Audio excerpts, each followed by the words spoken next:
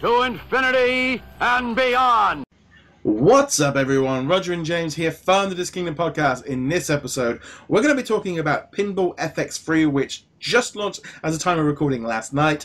Brand new kind of system where they've upgraded from Pinball 2 and the Zen Pinball platforms at Marvel, and they've updated it, brought in a load of new leaderboards, they've upgraded the graphics, they've added new challenges, etc.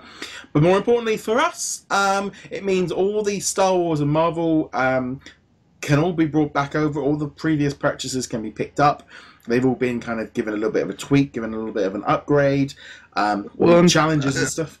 Yeah. Some of them haven't been ported over yet, but no. I expect that the remaining ones will get ported over, minus any licensing issues. Yeah, all the Marvel and Star Wars ones are fine with the licensing. The only ones that didn't happen, I think, was a Plants vs. Zombies and a Street Fighter one. There was a few Pacific ones, but all the Disney and Marvel ones, Star Wars ones, have come over. You could import them over, which was good. That seemed to work quite well. I will say, however, I did have an issue. For example, Ant-Man was a table that I had, and that hasn't transferred over. I don't know. They were having some technical issues. I know there was a lot of talk on Twitter from them replying to people. Their website was inundated with people going on there. But they also had some bundles out. They had special Marvel packs, Marvel bundles. Quite good. I actually downloaded the Star Wars bundle because it was like £18, and you got 12 of the, or 10 or 12 of the classic tables, none of which I had. So I was like, well, okay, I'm going to get some use out of this. My Star Wars Force Awakens and Rogue Ones had come over. I didn't buy the Marvel ones because I brought the physical Elite Collection that they released. I'm going, no, I don't need to buy it again. I've already got it. A few of them came over. But I've also got a few things like the Family Guy and the Bethesda set. So I last night I was kind of going through and having quite a blast, going through tons of them, going through the demos. But what did you think of it? I thought they did a really good job with the porting over, and the actual import process was definitely broken, and they need to fix that a bit, but it did work after just kind of brute forcing it a little bit. Once I got past that, though, the experience was great. The tables look fantastic. They control fantastic. No real changes there, which is expected. But I love the additions of the challenges and the table upgrades that you can get. I mean, I'm kind of back and forth on those, because on one hand, you know, if I don't have the upgrades and you do have the upgrades, you have an advantage over me on the leaderboard. But on the other hand, the good hand, you're going, it gives me an incentive to keep coming back and playing these tables over and over again to continue getting upgrades of these abilities. You could play single. There was a version of classic mode where it didn't include any of the upgrades as well. So there is that option as well. I think like they've checked. I think like the loading in and loading out, that's all been kind of tidied up. So it looked. I mean, you know, the original ones coming in looked very crisp and clean. All the challenges were all there. You had to, if you run the demo, you don't get them, but if you have the older tables, you can. I find that with the Star Wars ones. I mean, it just looked a lot cleaner, a lot brighter. The coming in and out of the table. I don't know about this woman that kept popping up. That was a little bit annoying.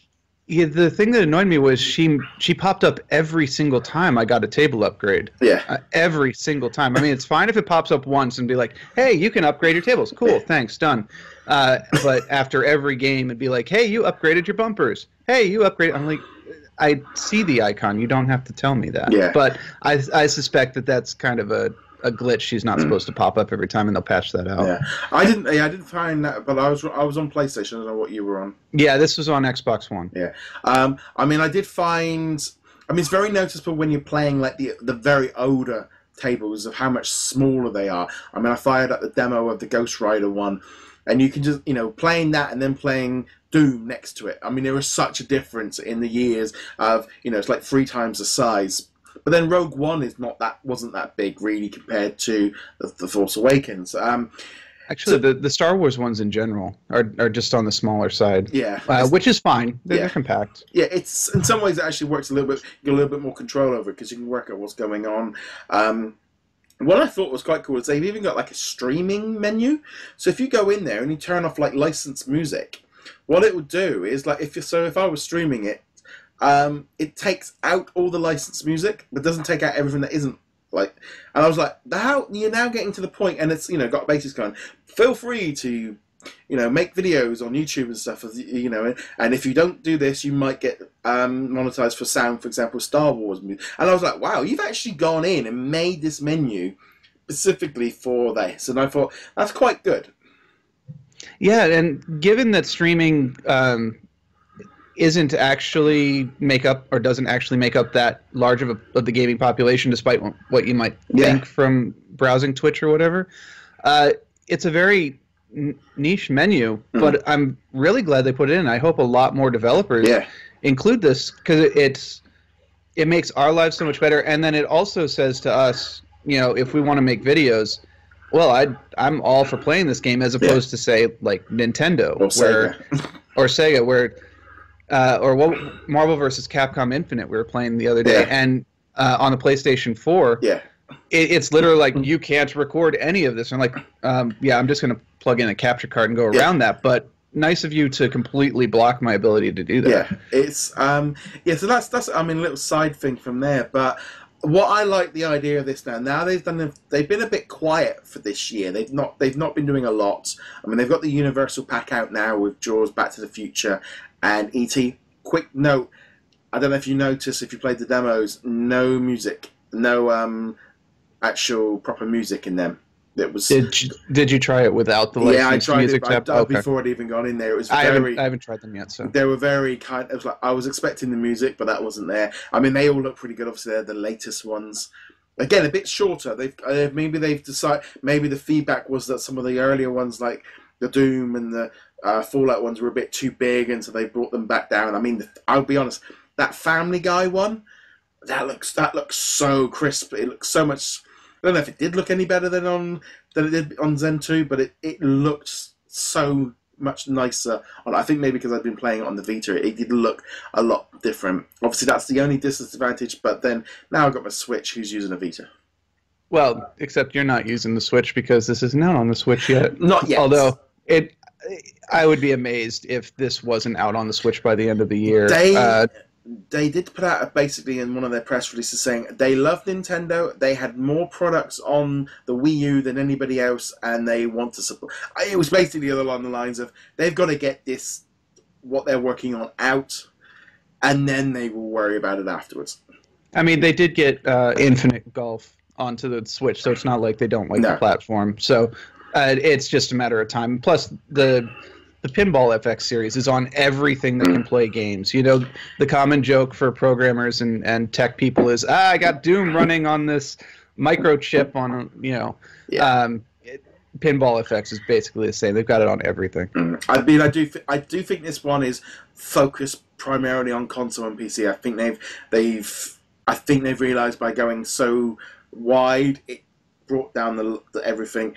What I'm really excited about now is now they've got the platform set. Now this means that they can almost forget about that now and start working on new tables. Because I want to see some news. I want to see a Last Jedi. I want to see Black Panther. I want to see some Disney ones. Throw them in there. It would be nice to sort of see them start releasing some new content. Because I mean, StarWars.com and Marvel, they were all pushing this content. They weren't just sitting back and going, "Oh, this is a re-release." They were pushing it.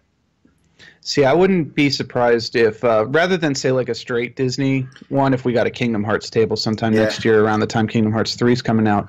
And, what's fun is we don't know what changes were made under the hood here either. They might have taken the Pinball FX2 engine and added in some new hooks to it, which will allow them to do things on new tables that they couldn't do on the old tables. So, yeah, right now all the content is the old stuff, and we're not going to see new stuff with that aside from the challenges and upgrades and whatnot. But once we start seeing proper new tables, whatever the first wave of them is going to be, The Last Jedi, Thor Ragnarok, something like that, there could be some really cool things that we don't even know about yet. Yeah, I mean, I definitely want to kind of play through the new Universal Pack and see what their own ones, because they've designed some new tables specifically for FX3, so it'd be nice to see what's going on. But first impressions, nice big upgrade. This is going to keep me entertained. It's one of those kind of cool games you just fire up for like 5-10 minutes and just play it. Yeah, it's great fun. And then two other things, of course, is they do apparently have some cross-platform leaderboards, possibly tournaments. I haven't figured out how to set it up, but I hope that should be fun. It won't go Xbox to PlayStation, but it will go Xbox to Steam and Steam to PlayStation, but not at the same time. Yeah. And then second thing, of course, is that the base game itself is free, and it does come with Sorcerer's Lair, which is the same one that's been free since Pinball FX2. So even if you don't own any of the tables, go ahead and download it and play Sorcerer's Sorcerer's Lair, sorry, and give it a try. You might not want to buy any of the other ones, but you'll still get at least, a decent amount of time for a free game right there. You do get 2 minutes of every table available. It's much more locked down. Last time you could kind of say, okay, and carry on without scoring any points. Now it is like, no, you need to buy it. So as they've clamped down a little bit, which I'm fine. I mean, it's like you're giving people a 2-minute demo. It's a demo at the end of the day. You're not getting. If they can give you the whole thing for free, why would you buy it? So, I was impressed with it, and I'm looking forward to seeing what's coming out. Yeah, and the tables are reasonably priced, and they go on sale not frequently, but not infrequently either. I would expect that many of these tables will be on sale at least before the end of the year. Probably not the Universal Pack because those are the new ones, but the FX2 packs, the Star Wars, the Marvel, Family Guy, Epic, Loot, all these ones, I expect there will be a sale between now and the end of the year. These are going to be pretty cool to learn. So anyway, guys, love to know what you guys think of these.